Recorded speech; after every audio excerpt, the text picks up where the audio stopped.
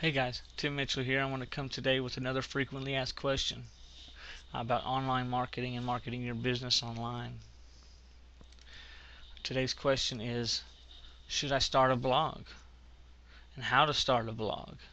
Well, there's two different blogs you can start. One's a free blog and one's a paid blog, or a self-hosted blog. So today we're going to talk about the free blogs. These are very easy to set up and they don't cost you anything. You can set one up immediately. Some of the better websites to go to, there's hundreds and hundreds of different places you can go to set up a website and to set up a blog on someone else's domain. The advantage of these is that you are riding on somebody else's popularity and page rank. WordPress.com, Blogger.com, HubPages.com, and Squidoo.com are some of the ones that I use more frequently, or I suggest that people use more frequently. They seem to be some of the better ones. The advantage, like I say, it's free, it's easy, and you get to ride their coattails on being an authority site.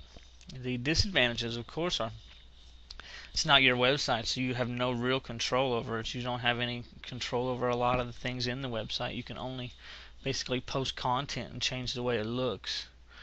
You don't have any other options. And this also can be taken away at any time. Say for example, somebody can always log into your website and say that they don't like it, and it can be reviewed and maybe possibly taken down. The website could close its doors. Anything could happen because it's not your property. But if you want to go to them, they're a great place to go, and I personally do go to them also. But they're easy to do. Just go to those websites, WordPress, Blogger, HubPages, or Squidoo.com, any of those. Follow the prompts on the pages. You want to make sure that you're adding good content. You want to add videos wherever possible. You want to add images. You want to inform and educate your visitors, and you want to make something that people want.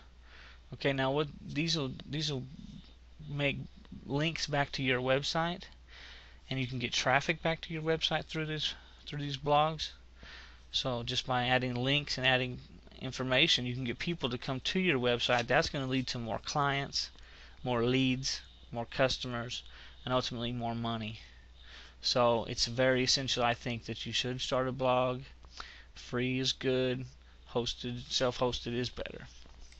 If you're ready to learn to market your business online with videos and free reports, go sign up today at OnlineTulsaMarketing.com. Again, that's OnlineTulsaMarketing.com. I have about 20 videos that I'll set you up with, a handful of free reports and guides that I just give out to you as good general content. They all have some kind of tip, trick, or advice that you can use and you can apply in your business today. So go sign up today at OnlineTulsaMarketing.com, enter your information, and I'll talk to you soon.